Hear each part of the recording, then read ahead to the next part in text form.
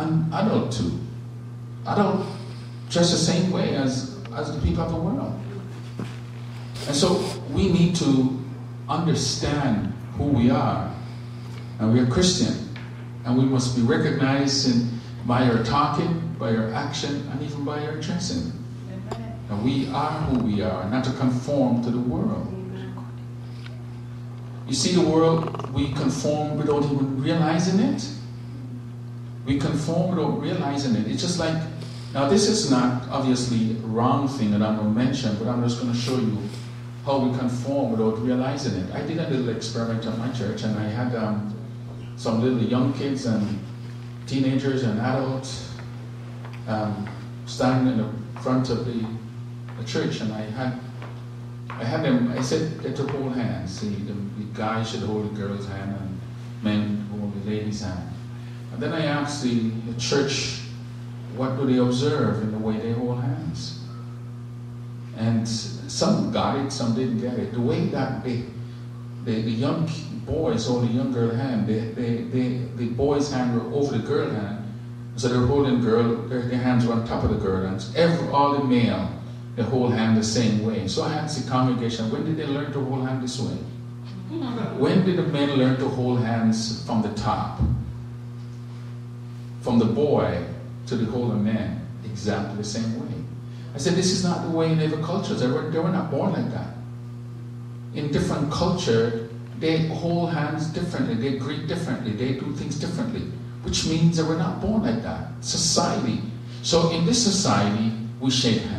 In this society, men hold women's hand from the top. And a woman will never hold a man's hand from the top. She tends to put her hand underneath, and he holds it on the top. You, next time when a guy holds your hand, see how he holds your hand.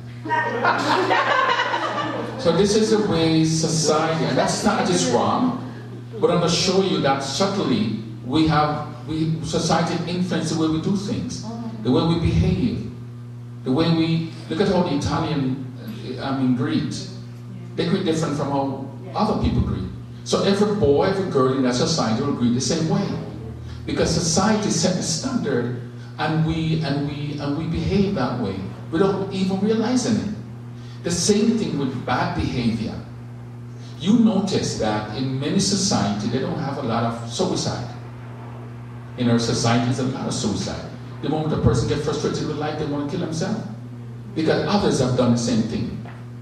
Others have done the same thing, so it becomes easy. The moment you become frustrated, that's what comes to your mind. Because it's on the media, it's happening every day. So we are subtly influenced by society because we don't know who we are.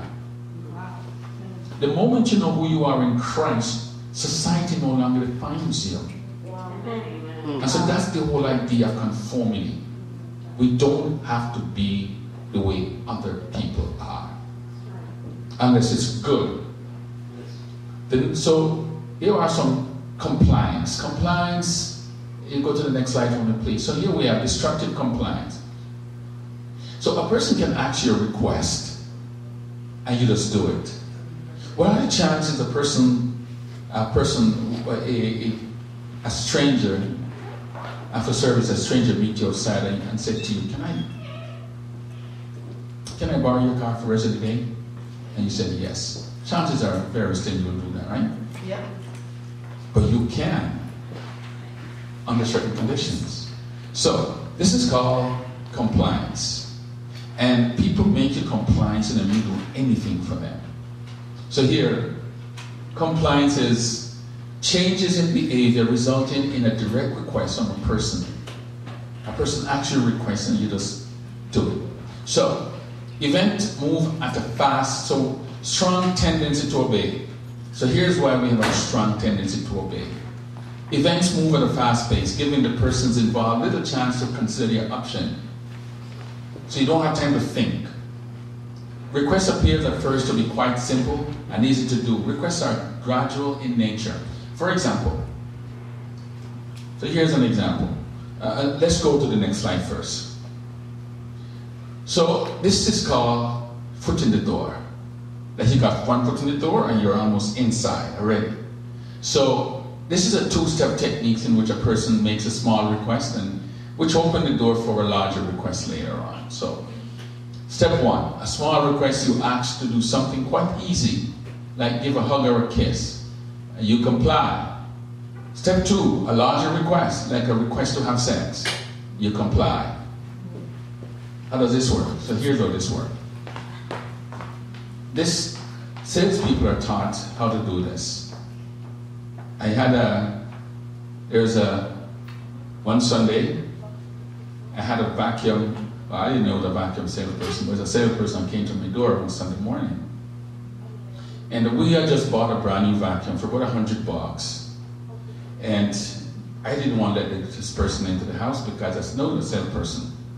And so my wife said, well, just let him in and, to respect him, then we can tell him we don't need anything. That was the first mistake. So we let this guy in just to say we got a brand. So he said, he's a vacuum salesperson. The moment he says a vacuum salesperson, I know that we're done with him because I'm going to show him a brand new vacuum. So I said, I have a vacuum. I don't need a vacuum. He said, can I see your vacuum? And I showed him the vacuum and said, oh, nice vacuum. That's all he said about my vacuum. He didn't disrespect it or anything. Then he said to me, I won't take up your time, all right? He said, but I want to demonstrate one thing to you. Can you show me a place in your house that is the cleanest place that you have in your house? That time I have 4 kids. My kids were very young. And I said, so the cleanest place in my house, in my mind, was under my bed. So I pushed the bed away and he vacuumed the bed. He ran his vacuum once.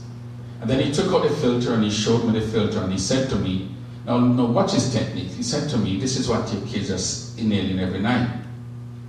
And that was troubling to me because when I saw the filter, it was bad. So then he said to me, show me a place in your house that is the most dirtiest. So I took him to the front where the traffic was high and the carpet went right down. And he said, can you use your vacuum to vacuum that? So I used my vacuum, I run it several times, and it didn't pick up much. He said, okay, can I run my vacuum now? He ran his vacuum. I could see the clean, he ran it once, and I could see the clean part.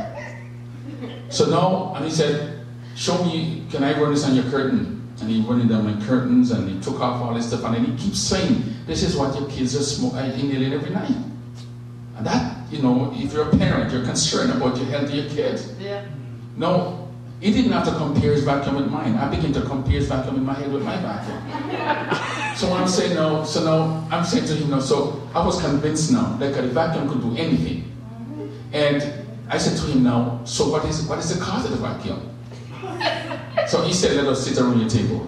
So I know it was expensive, so I was ready now to say, you know what?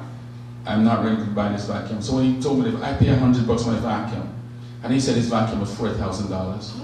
And that was years ago. That was about 25 years ago. I said, I'm sorry.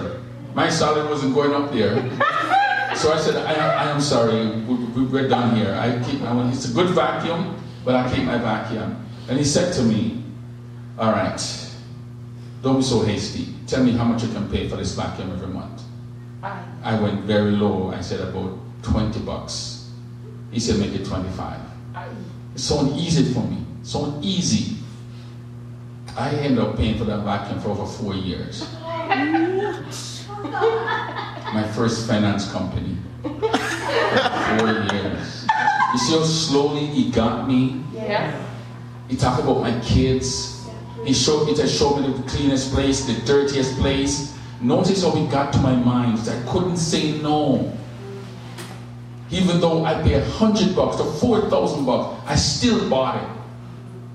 He made me compliant to him. I had to say yes because he talked about my kids. And I was concerned about the health of my children. And he got me. He got me. So people have a way of getting you to do things that you don't want to do. Imagine this. You are at a supermarket and you're paying for your grocery. And you're short maybe $1 or 50 cents. And you look in your pocket and you're trying, and there's a long line there and you can't find a 50 cents. And you feel embarrassed to leave and to go to your car. So the next person in your line says, no, it's okay, I'll cover that. And you ask the person, so what's your name? And say, I'm John, and whatever it is, that's it. The person cover your grocery for 25 or 50 cents. All right? Now, you're on this. So you see this guy, a month later, you're driving along, car breakdown, it's this guy on the road. Ordinarily, if it's another person in the path, but you remember this guy give you 50 cents. Just stop to give him a ride or whatever it is. You go to England, and you're in a store, and here's this guy in the store buying something, and he's short 20 bucks. And you're there, you're going to give him the 20 bucks if you have it. You become obligated to this person forever for 50 cents. You can never say no to this person. Did you follow this? Yes. Yes. So let's bring it closer down to our young folks. So you have a date, and you go out, and your friend says, well, can I kiss you? He says, no, I'm not ready for that yet. Okay? So you kind of push a little bit more, so you kissed him. So now, he has one foot in the door, just like the salesman. He has one foot in the door. You know when a man kisses a woman, or physically touch a woman meaningfully, what happens to her brain? Her brain produces a hormone that creates a bond between him and her. He can go home that night and forget about you, but you're not going to forget about him. Because your brains are really locked. So the next time now, it's easier for him to move in closer to get something else. Because he has one foot in the door. He's like a salesman. And so it's easy now for him to move in. Harder for you to say no. Just like the person who gave you 50 cents when you wouldn't needed it. So compliance it works this way again. Let's say, for example, you're sitting on your porch in at your house, and your neighbor comes up to you and he says to you, Mrs. Jones, me and my wife are going on an holiday next week, and so we would like to know if you could actually just feed our cat while we're away. Gee, that's nothing. You say, of course. I'll feed your cat when you're away. And then the next day he comes up to you and says, I'm thanking you so much for helping us out with the cat, but we've been taking care of our lawns for the past few years, and can you really water our lawn or cut our lawn while we're away? Guarantee you're not going to say no. Then the day before we leave, he comes up and he said to you, I know we have pushed you, we have asked you so much favor, but can you pick up our mails for us? Hey. You cannot say no. For sure. He has got you, hook, line, and sinker. For sure. You see how people make you complying to them. The reason for that is that when you have established that you are committed to something, it's hard to break that commitment. It's difficult. Why do you believe that some women live in a relationship that is so abusive and they can't leave? Understand how people make you complying to what they want. Now, the next kind of compliant is, we call it door in the face. It's the opposite of the first one. So now, a girl goes with a guy, and the guy really don't want to have sex with the girl, and at least not yet. But he wants, because it's his first night, he wants to kiss her. But he's afraid that if he asks her, she may say no.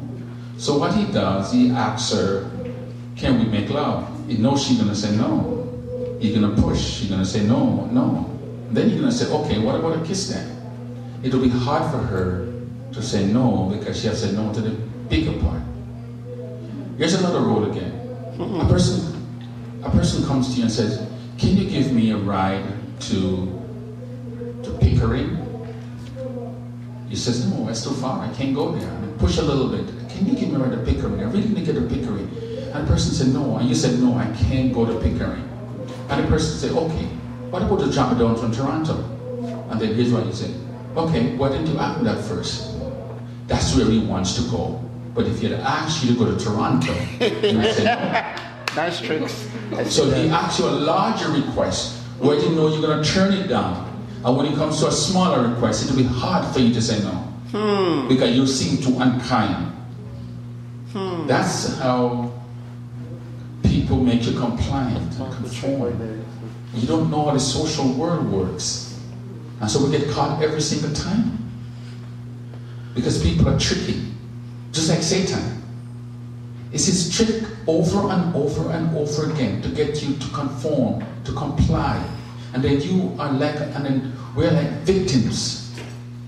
We get into trouble and say, I didn't really mean it. You didn't really mean it, but you're still responsible for the behavior. The people, Satan is tricky. So let's go to the next one. So the positive side, so the norm of reciprocity is a social trap. What would you do if a person comes to you and says, and smile and say good morning? What would you do in response? Smile back. You smile and say good morning. Smile back. Notice that. That's nice and that's supposed to happen. But people can use this as a social trap. Reciprocity. If I give you something, you have the tendency to repay me in some way, correct? A good favor prompts another good favor. But this is good, but it can also be a trap. So the positive side of reciprocity, it leads us to feel obligated to repay others for acts of kindness. Now, if you smile at a member after service is over, and they don't smile back at you, the tendency for you to smile at them will decrease. Because that frown that they gives you is a punishment for your smile. So you feel like you're punished, and you're not going to smile with that person again easily. Because they've just punished you. But what if, when you smile at them, they smile back at you? You're going to smile at them another time. And therefore, from that moment, a friendship will develop. It's called reciprocity. You do something nice, I say hi, you say hi back. I say you got a very nice hairstyle, you say something pleasant about me. And that leads to a friendship. But if you say something, if I say something nice to you and you say something bad back to me, you have punished my behavior and you're saying technically to me, stop that, don't ever say that nice thing to me again. And so I pass and I won't say hi. But this can also, it's good, but there's also a negative side to it. It can lead us, it can be used to trap us into compliance. John does a favor for you and makes you obligated to him forever. Now you feel that you have to be compliant to him whenever he asks you to do something for him. Now, gangsters and drug dealers, you know how they recruit young boys and girls? So a drug dealer will drive up his nice car into a neighborhood, and the time when kids are going to school, and drive up to a kid and say, how you doing? You going to school? Here's $20 for your lunch today. So the kid take the $20, feel good about it. Next week, the guy drive up again, and we give him $50. The kid take it. The third week, he drives up and say, hey, I want you to do me a favor. The kid said, I can't do that. Hey, I remember I gave you money last week and the week before. Now the kid is trapped. I want you to take this package to school, and somebody will give it to this guy. He's going to be wearing a red shirt or a red t-shirt. Give this thing to him. It's drugs. But the kid is obligated now to do this favor because this guy had given him so much money and didn't even tell his parents about it. So he's at school, he's a big shot, spending money, but now you have to pay back. And this time now, slowly he's going to be drawn into the drug dealing business. And his parents have no idea where he's getting money from. And they don't even care. They don't even see that he's buying things, that he has a cell phone that he didn't have somewhere to get a cell phone from. You see this, and slowly this kid become a drug dealer because he was recruited. The same thing with people. They do nice things to you. Watch people who just, don't suspect everyone who does something nice to you. But don't be foolish either. especially if it's a person that you didn't expect to do those things for you. Okay? Now, that being said, I don't want you to feel like, ladies, if a guy come and smile at you, you're going to frown at them because you feel that he's after you for something. If you're a single girl and a guy smile at you and he seems nice, you smile back. Mm-hmm. You don't want to be single all your life. Men will smile at you if they have some interest in you, but you have still have to be careful in your selection. I'm going to talk about that in a little bit. Okay? So now, the next one I want to touch on is persuasion. A change in your attitude and behavior is a result of receiving a message. When a person is persuaded, he or she changes his or her behavior to match with the message they come to accept. This is a form of complying to, and people persuade you without you realizing what they're doing until they get you. So there are two different routes to which a person can persuade you. One is called the central route, and one is called the peripheral route. In the central route, a person will say something to you, and you hear it, but you're not accepting it yet until you ask certain questions. So you ask questions of what the person is saying, even though the person may be a doctor, he may be a lawyer, maybe a teacher, it doesn't matter who the person is. And they say something to you, and you're not quite sure about it, don't accept it until you ask questions. After you are satisfied that your questions are answered, then, but here is the peripheral route. So the peripheral route is that the person makes you feel good in what they say. They story you, they stimulate you. Like, some church, you go to some church and they make you feel happy, they make you feel stimulated, and they can't get anything from you. Because you're not hearing the message. You're just giving into your feelings.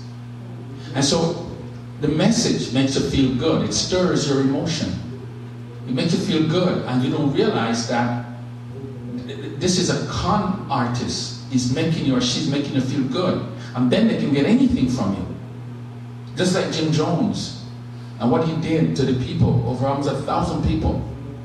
He persuaded them to believe his message, and the people just believed because they were just stimulated, and that just made. Because when you're emotional, you do anything when you're emotional, and people get into the right emotion, they get anything from you. They get anything from you.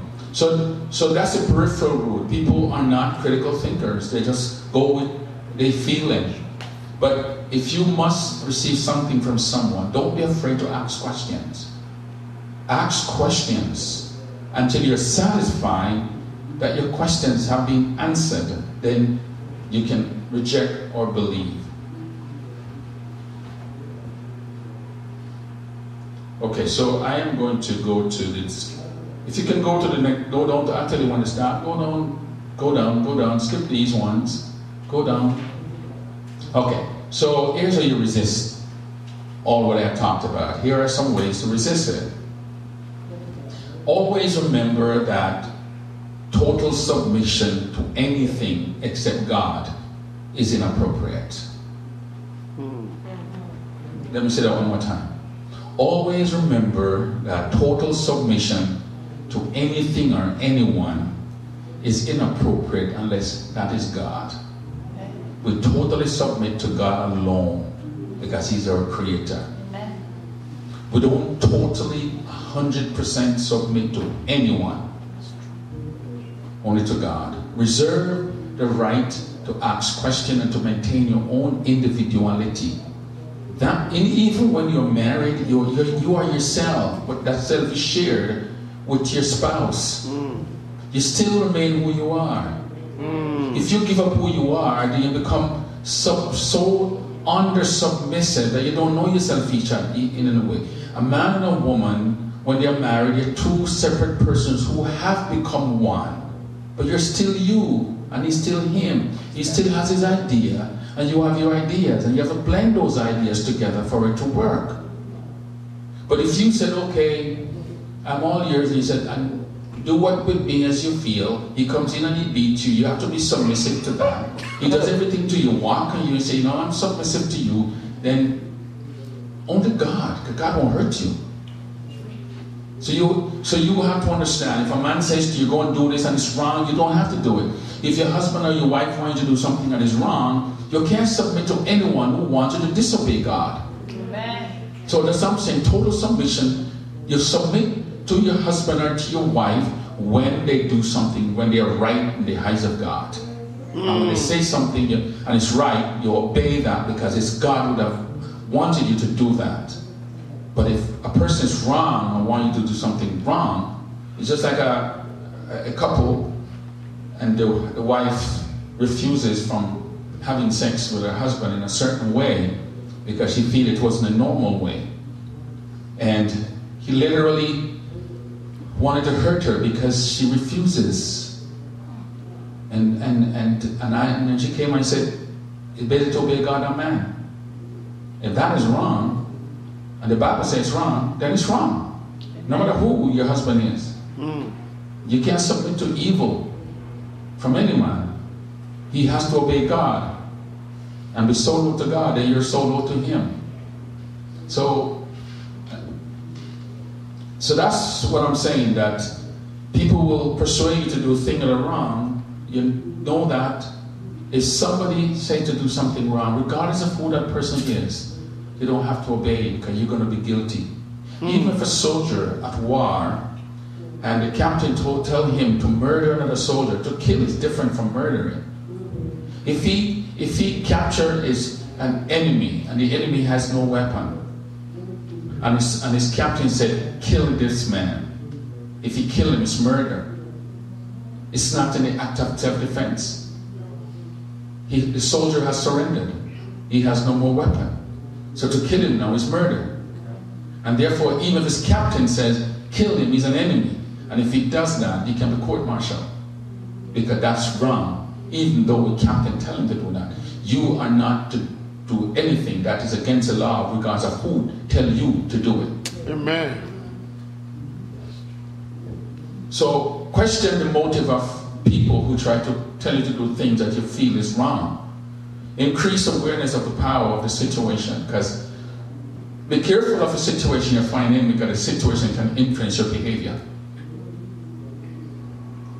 Make it hard for you to resist. So have a desire for individuality, to be your own self, and that nobody can control or manipulate you. Develop a desire to exert control over your life. You can make personal choices if it comes to that. Now, develop your own social identity. Make sure you know what your values are, what is important to you. Identify what is really important to you. Education, family, work, church. What is important to you, and believe.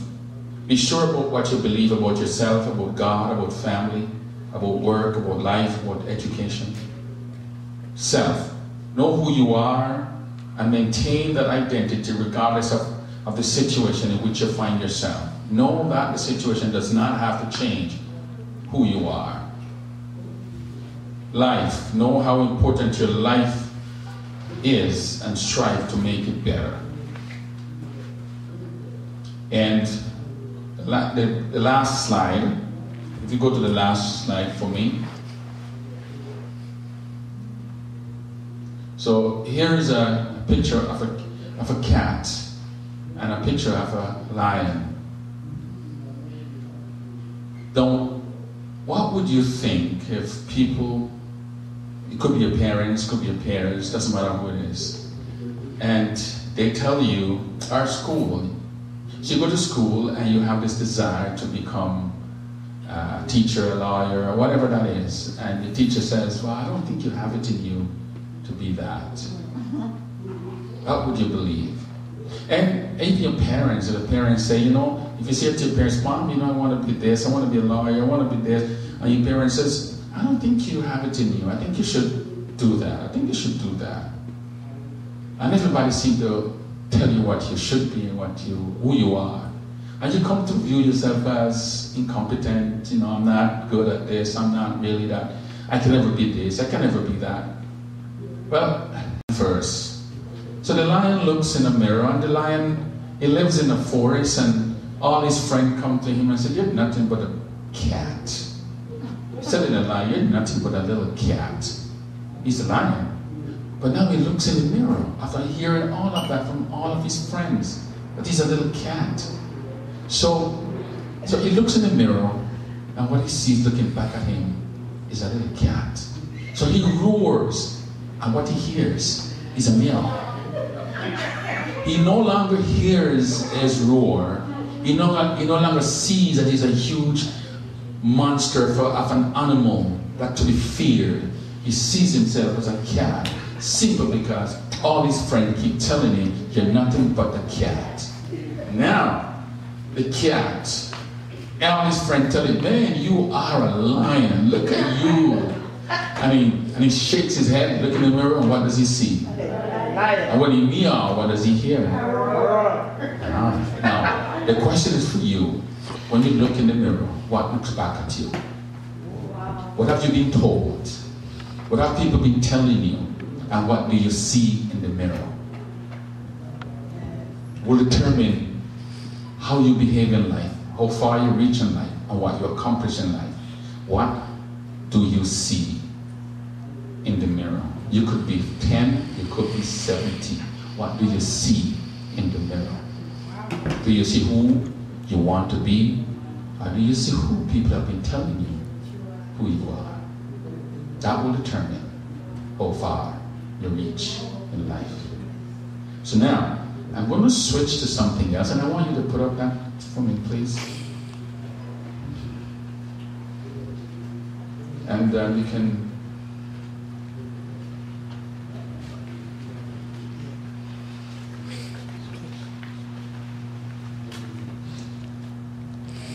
Now, can I see the hands of all those who are married? Few of you have been married. Rest is single. Let me see all the hands of all those who would love to be in a relationship, married, and have a family. I see one person with 2 hands up. That's nice, wonderful. And the rest don't have no desire to be in a relationship. Right? All right. So I'm going to try to speak to both those who are in a relationship. By the way, I've been married for 36 years. Wow. 36 years. Wow. And I have 4 kids. One of my daughters just got married a couple weeks ago. Wow. So when I got married, my wife was just 19. Wow. Very young. And it's been many years now. Wow. I don't want to tell you, you might guess my age. Not as young as not as young as I love. So, living single is lessons and opportunities for unmarried Christians. Is there biblical instruction for people who are single? Single is a great time. Everybody was single before they got married. So now in Genesis 2 and verse 18, it's a unique Bible text. Here's what it says. God said, it is not good for the man to be alone. No, he didn't say lonely. A person can be alone and not lonely. Amen. Loneliness is different from being alone. When you're lonely, you're sad. You're frustrated. You want someone in your life you can't get. You're lonely and you can get sick from loneliness. So, here's what God said. It is not good for the man to be alone. Which means that he was alone. But he wasn't lonely because he wasn't complaining. Yep. Adam was not complaining. It was God who saw the situation. Yep. And God said, I'm going to solve it. But Adam was not alone. He was not lonely, rather. So here's what happened now. Why do you think God was concerned about man being alone? Who can answer that question? Why was God concerned that he was alone?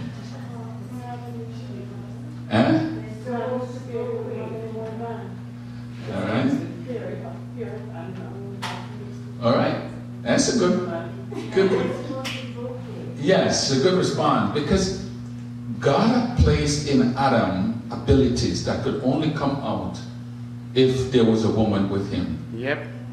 He was built with all those capacities, but none of those capacities could emerge unless he was in a relationship. He could not be a father by himself. He could not even be a leader by himself. He couldn't become a father without a woman. And so God realized that when Adam looked around, Adam appears of everything. And he recognized firstly that there was none like him. That's important. That's true. His ability to recognize that the monkey and the ape was not like him. So he couldn't pair with them. So we're going to find out what you can learn when you are single and the opportunities. Why do you think God felt it was good? It was not good to be alone, for what I just said. In today's time, is it still not good for a woman or a man to be alone? Same thing. Every man should have a woman and every woman should have a man. Well, I know Adam was only one man and Eve was only one woman. In today's world, you have more women than men.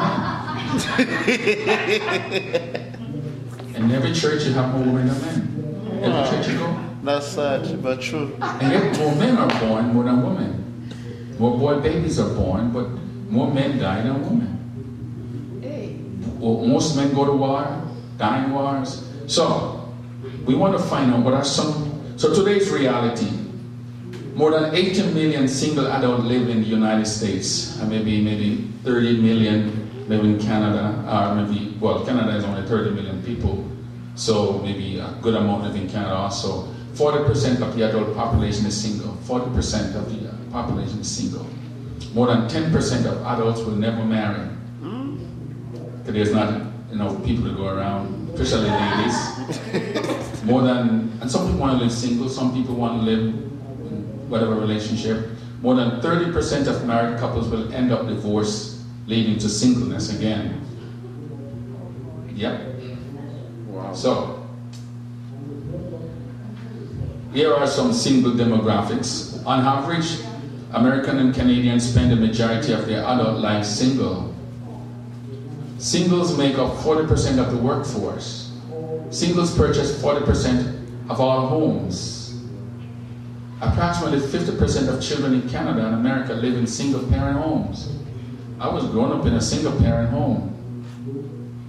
So it's not too bad. What does it mean to be single? Singlehood. The relationship status in which an individual is not currently involved in a romantic relationship. And we talk about alone versus loneliness. Now, important question facing single Christian. If you were married, if you're a member of the opposite sex, will you want to marry? So if you were a member, for the ladies, if you were a guy, would you want to marry? And if there's guys, if you're a girl, would you want to marry? Yes. All right. So now let's go back to Adam. When I just met my wife, she was about 18, just out of high school, and when she was 19, decided that, well, I like her, I want to get married to her. So when I did, I went to her mother. I came to Canada when I was 24 years old. At this time, I have no high school education. I wasn't working. I had basically nothing. So, but I see this girl in church and I liked her. And I decided I want to marry to her. So I said, okay, I'm going to go to your mom and ask her for your hand in marriage. So brave me went to her mother, and when I went there, all the family was there. At this time I was I think 25. So I went to her, the whole family was there, and I was nervous. So the mother was a spokesperson, and she said, okay, so you want to marry my daughter? And I said, yep. She said, well, are you working? I said, no. She said, do you have a job lineup? I said, no. And she says, what do you have to give my daughter? I said to her, I have, what did I say? Potential. And she said to me, the mother said to me, son, potential cannot put food on the table. Okay, disappointed, left, feeling embarrassed. So I said to her, well, I have plans for my life. I plan to go back to school. I lay out my plan to her. It's important that a guy have vision. Women love a man with vision. If a man doesn't have vision, a woman will follow a man anywhere if he knows where he's going. That's true. And so I sold that to my wife, everything I want to be. I told her what I want to be and how I'm going to get there. And she was sold in it. So we decided to get married. I couldn't even afford a ring. Well, my sister gave me some money and I bought her a little ring. I think I paid $500 for the ring. And she was working part-time for the bank after high school, so she had maybe about $700 saved. So we used that to buy a little furniture because we said we're going to go on our own regardless. And so we decided to get married, set the date, and mother didn't show up. We only had 7 people at our wedding. Wow. So we, in a big church, only 7 of us, and then I decided to have a reception in my sister's living room. That was the little wedding.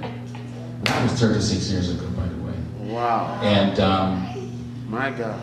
Little by little, I got a job. Her brother got me a job at this place and I worked, and the money was too small. Back then in the 80s, I was getting $3 an hour.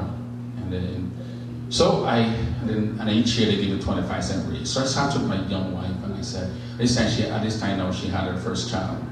So I sat with her and I said, this is not what I want. This is not what I want.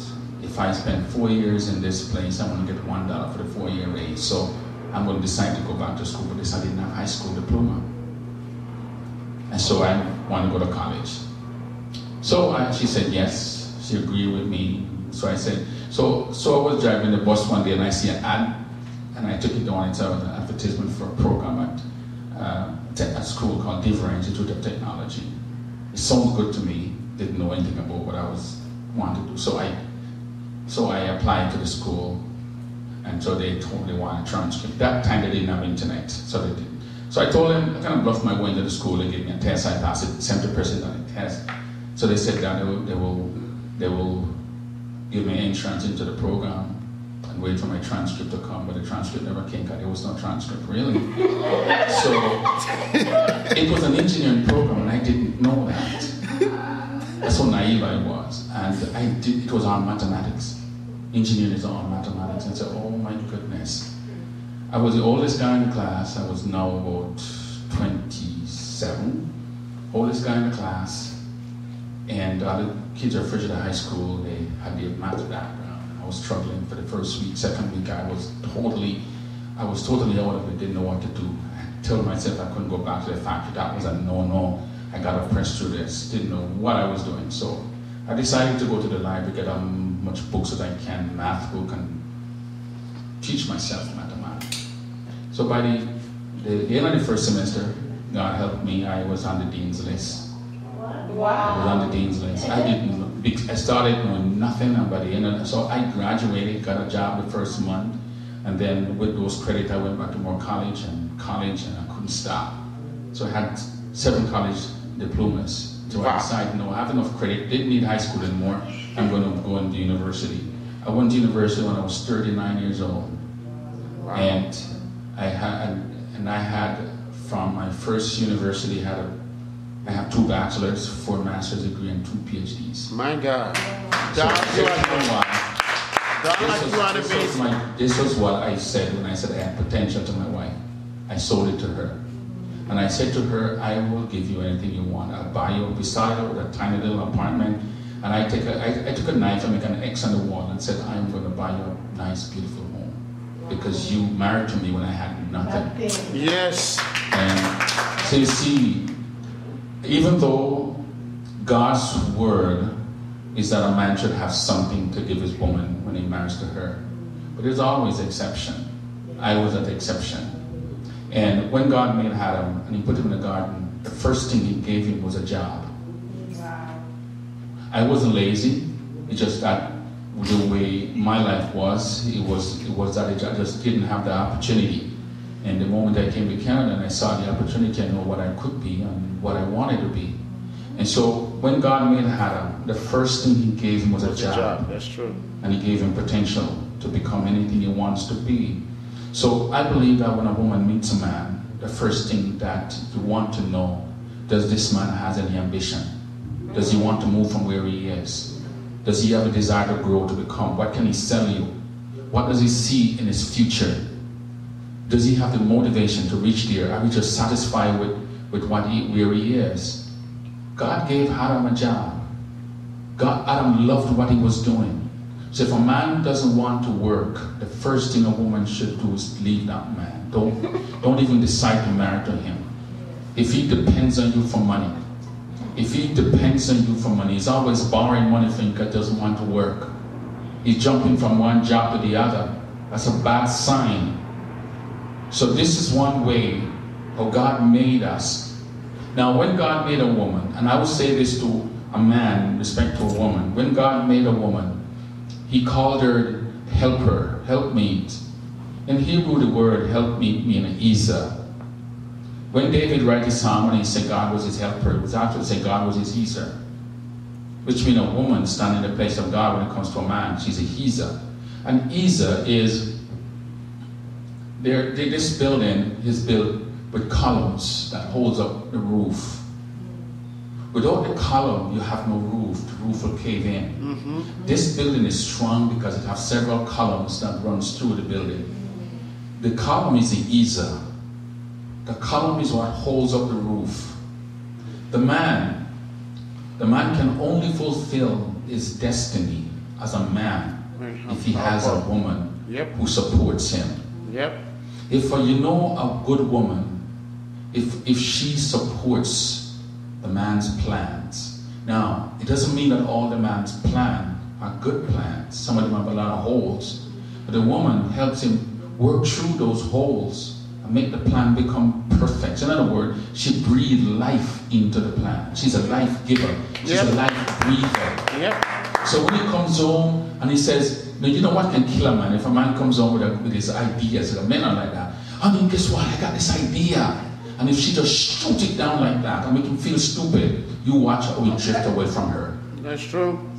He will never come home with a plan anymore. He'll tell somebody outside. So a woman should never shoot down her husband or her plan, or even your boyfriend plan, because he takes that. A man's desires, don't forget what I'm going to tell you now. It is believed, but it is wrong to believe that a man's greatest need is for sex. That's not true. His greatest need is to be supported by his woman. If she does not support his dream or his vision, he slowly loses everything for her. Now, as I said before, is a man's vision may be full of holes, but he's motivated, he can't see the holes. So when a woman takes his plan and sits with him and said, "Honey, but you know, this should go here, that should go here," and she helped him perfect the plan. They're building a relationship together. I remember, and I can say some of the reasons why my relationship lasts this long is I studied in the States, and I had to drive to Minneapolis and Texas and different campuses. And I have my wife come with me. She take time off and she'll drive with me. And in the nights, she will drive late at night. We're on the road driving hours upon hours. We stop and we could talk and build relationship and stuff like that. And when I've gone to school, she gone shopping. For ladies who shop. So that over the years helped us to build a strong relationship. It doesn't mean we don't have issues, but we learned to build a strong relationship from she supporting me in my education.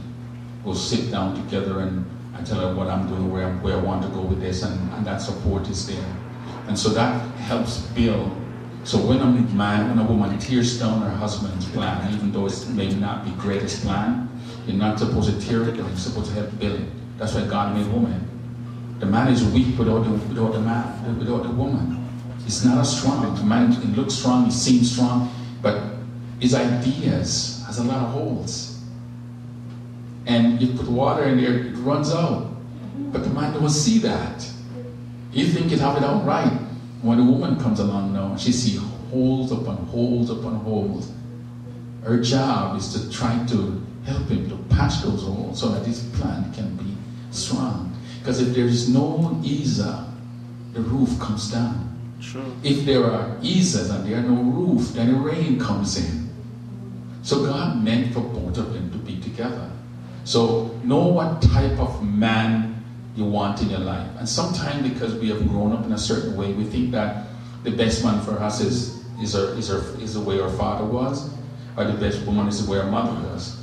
But you have to know what you want, know what you're looking for, and know what the other person, know what you need to be. So when God made Adam, he prepared Adam for Eve, and he prepared Eve for Adam. Adam knew how to take care of a garden.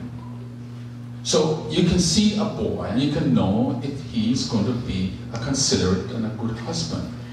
Notice how he takes care of his pet. Notice the love he gives to his pet. Does he treat them well? These are very important things when you look for it in a man. How does he treat you? How does he talk to you? Remember I said I've been married for 36 years.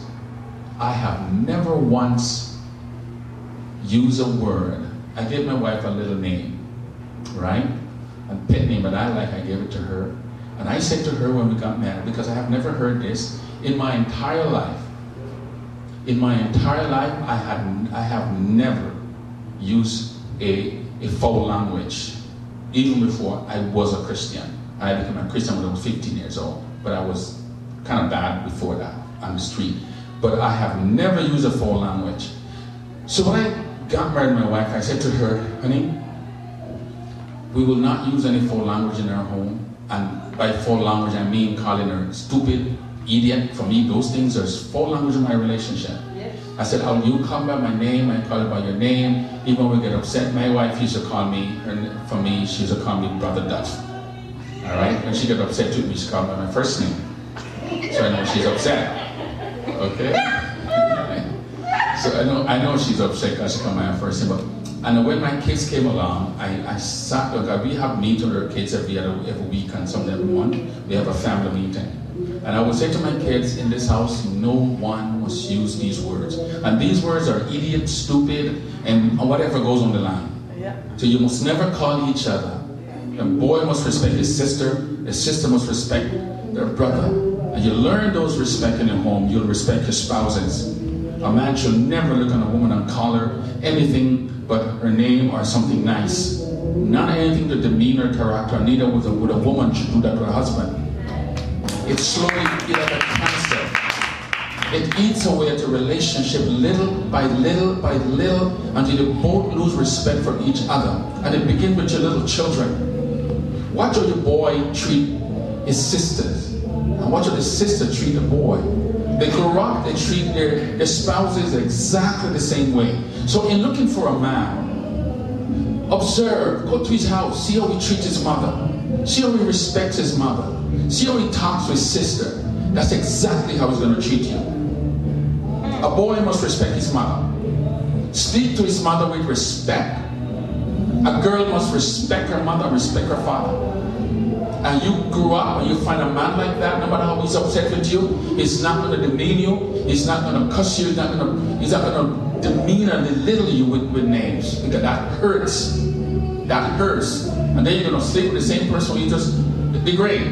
That doesn't make any sense. And so in looking for a person, make sure, and mothers who are training their boys to be husband and to be father, ensure that these characters are embedded in them so that they know how to respect and adore a woman. And women need to know how to respect and adore men. The next thing again is that a man must learn how to validate. Women love to be praised for their person. True. They love to be praised for their person. That's true. And boys must learn to praise so true. Women. When you look at a woman, most women take good care of themselves. They put a lot of effort, that's why they stay in the bathroom for so long. They have to make sure the hair is right. They have to make sure their face, and there's no little spot on their face, it's covered with whatever they use to cover it. Everything, they change clothes, make sure they're nice. And when they step out of that bathroom and their husband, they didn't even see them. They didn't see the effort that they put in, that they have a new dress on, they have a new hairstyle on, they have, it takes away. And if a woman goes to church and they put on all their new and nobody even notice, it's not good. So, but men are different from women. You notice that most men, not all men, but most men, they will take their shoes off, their socks off, put it anywhere in the house. But a woman, she would be more concerned about her house. Why? Ask a woman why she wants the house to be so tidy. She would say to you, what if anybody come in my house, everything is I'm a dirty person. But the man doesn't think that way. Because you see, the woman's house is an extension of who she is. But the man will wear the same shirt every day, and because he's not concerned about what people see on him, most men. But when a man does something, his performance, what comes out of his hand. Notice how God make us.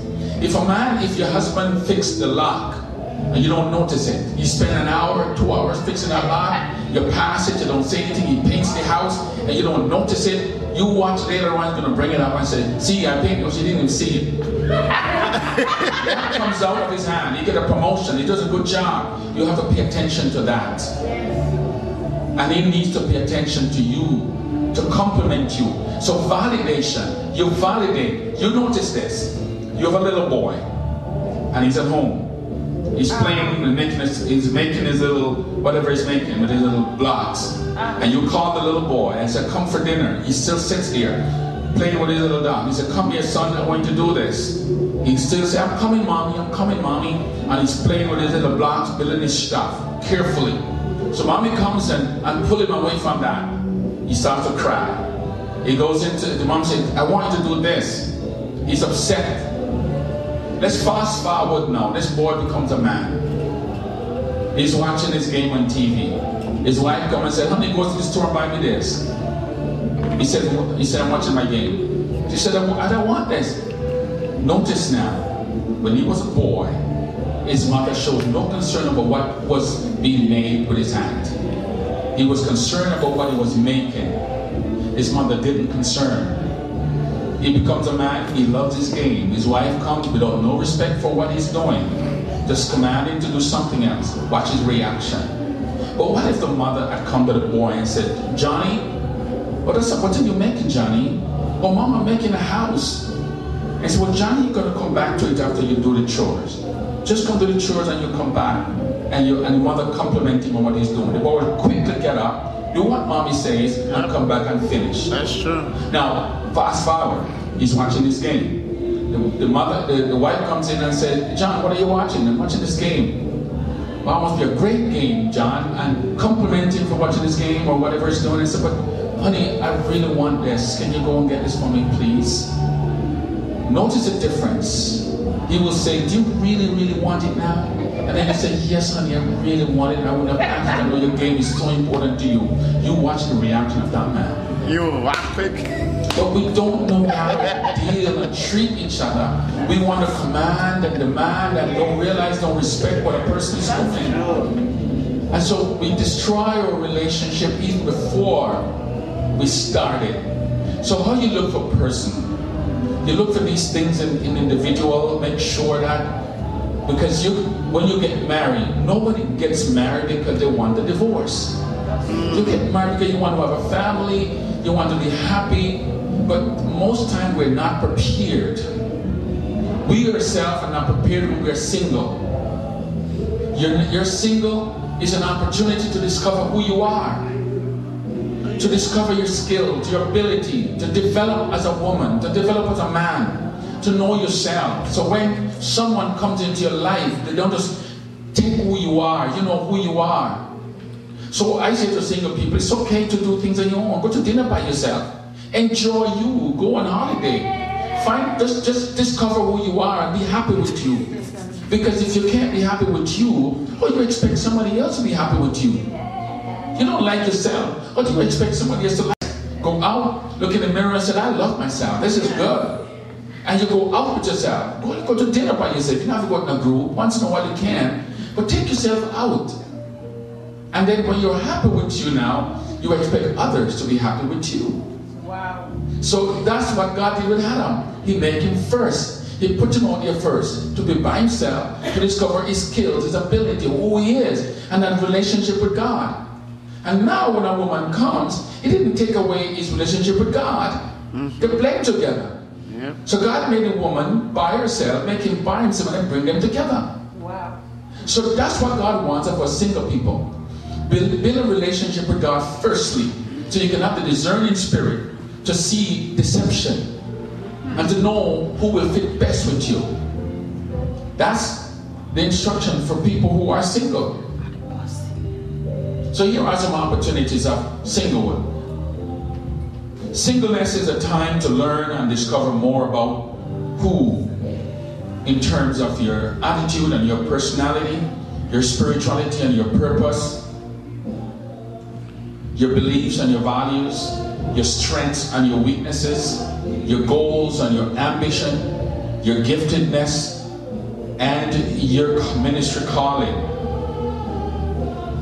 Singleness is an opportunity to appreciate, enjoy, and fall in love with the world in terms of yourself, people, friends, nature, ministry, work, family, relationships, recreation activity. Singleness is an opportunity to evaluate your past, your present, future relationships. Where there are signs I ignore that were indicators that a person wasn't right for me. So you got to watch these signs.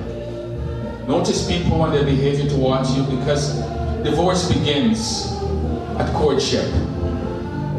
You ignore some of the signs that you see and think you can change a person. You cannot change anybody who don't want to be changed. And so look for signs of the person you want to be with. One of the first things that I look for, because I grew up in the church, I'm 15, I wanted a woman who loved the Lord, who was in church and who was spiritual. And when I saw this young lady and I saw how well, I wasn't even afraid to approach her. I thought she was too spiritual. If I go and say, I mean, can we go for a coffee or something, that she'll rebuke me.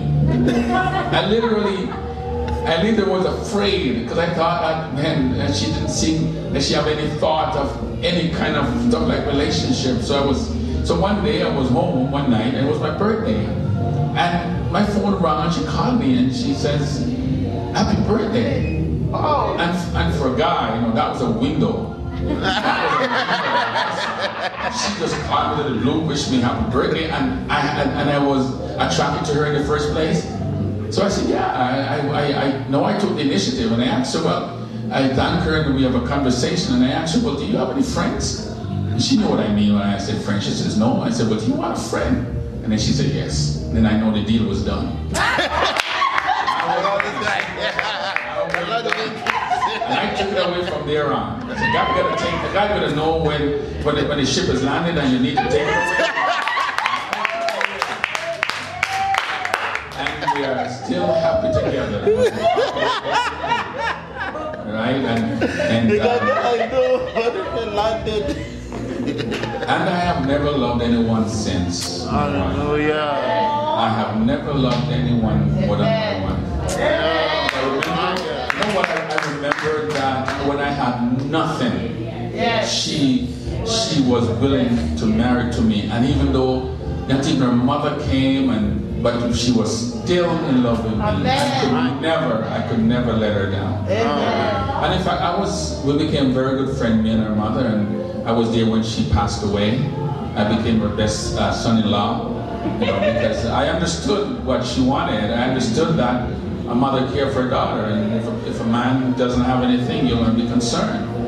But I knew what I wanted, and my wife understood what I wanted, and we were willing to take that chance. And today we see that. So, did I stay Did I stay in a bad relationship too long? Now, if you're not married and you see the relationship is already bad, find out what's happening. It may not be the person, maybe you. Because many times we're in a bad relationship and we blame the other person, and it's really us. All right? Now, before I wrap up, I want to talk a little about our spiritual growth and integrate that with a little bit about education. I am big on education and I'm big on spiritual growth. I believe that nothing should come before God. Nothing should come before Him. No relationship, money, career, nothing should take the place of God. Spiritual growth reflects on how we handle ourselves, how we handle problems and deal with situations. And I am big on education because I believe it's a leverage to get to where we want to go and to be who we want to be. When God gives us a mind and a brain, He gives it because He wants us to use it. God gave us 2 feet to give us all we need to exist in this life, and plus He gives us His help and His Spirit and His Word. So I believe that every young person should go to school, should seek an education, should have a career. Now, people are getting married a little later, in their 20s and in their 30s. So by 25, you should finish at least your first degree in university. But some people have it more difficult than others, and you may not be able to do those things. But regardless of your age, you should still pursue education and a career, especially for men. Women too, in this life, because one salary cannot pay the mortgage anymore. It's impossible to pay the mortgage for the car and for the house and one unless you're Donald Trump, unless you're a billionaire. Most of us can't do that. So it's important that young men, that you go to school, you finish high school, and you pursue either college or university and get your career or your trade. Don't forfeit school. Make sure that you have a good education. I started late and it was hard for me, right? So you have an opportunity, and Canada is a place of opportunity when it comes to education. You can go to school and work. You can do anything. And so, young ladies, the same thing for you too. If you make a mistake, because some people make mistakes, they have a baby or whatever it is, don't let that stop you. Pick up yourself and say, you know what, I'm going to go back to school. And it doesn't matter your age, you do more benefit for the church. When you're working, you can support the church financially. When you have ability and skills, you can come back and use it in the church. You may have gone into administration. The church needs administrators. It needs accountants. It needs all those people to help to... The church is a business. It's like a business, a spiritual business. You have to handle money, administration. You have to do all of those things, exactly like the business over here. But church need people, educated people who can do these things. So you're benefiting the church, you're benefiting yourself and your own family. And for those of you who are a little older, you think you're too old to go back to school. That's wrong. That's wrong. You can go to school at any age you want. You could be 70 years old. I have a guy in my church minister is over 70, and he's doing his master's degree.